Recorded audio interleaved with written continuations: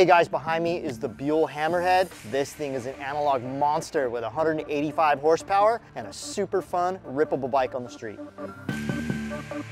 When Buell designed the Hammerhead, they really focused on centralizing the mass. All 420 pounds of this bike is really focused on the center of the bike with a fuel and frame concept. The 1190cc water-cooled V-twin makes 185 horsepower and puts out 105 foot-pounds of torque.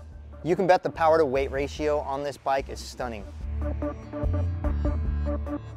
The Buell Hammerhead is personally my favorite Buell. Aesthetically, tons of performance, a lot of acceleration, and a bike that really gets your heart racing. Anyone who purchased one of these bikes would be proud to have it in their garage. What more is there to say? This thing's a ripper.